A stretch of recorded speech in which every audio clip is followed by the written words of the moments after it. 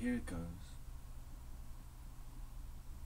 In 1953, the first successful expedition made it to the top of Mount Everest. Sir Edmund Hillary made it.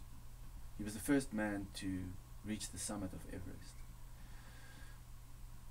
But did you know how many people tried before that? And not just people, expeditions. You know what the expedition entails? It's like over 400 people who work on a 3-month project to get 2 men to the summit of Mount Everest. It's a very big feat.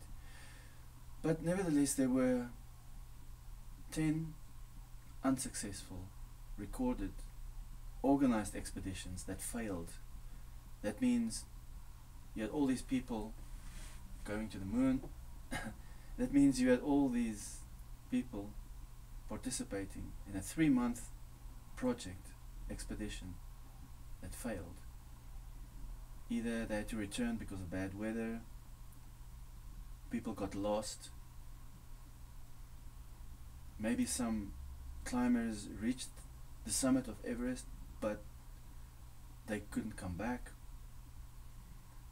Who knows, but there were more than 10 expeditions, recorded, organized expeditions that failed. So, you want to tell me,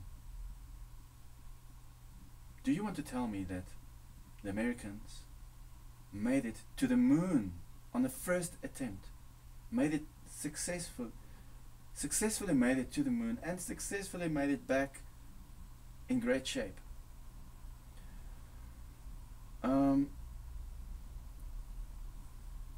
What do you think?